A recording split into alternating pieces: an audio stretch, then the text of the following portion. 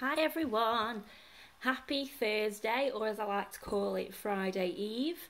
This poem today is by Wendy and it's from The Orange, which was written in 1992, which is 1 year after the best year ever, which is 1991.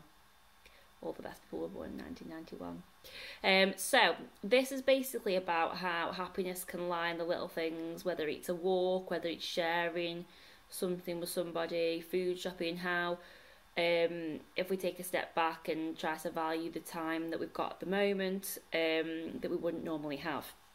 So I really like this poem. Okay.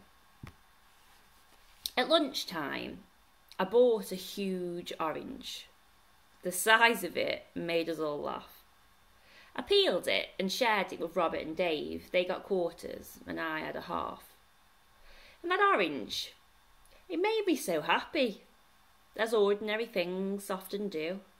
Just lately, the shopping, a walk in the park.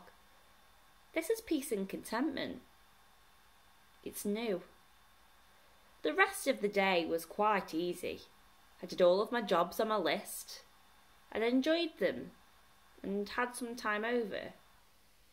I love you. I'm glad I exist.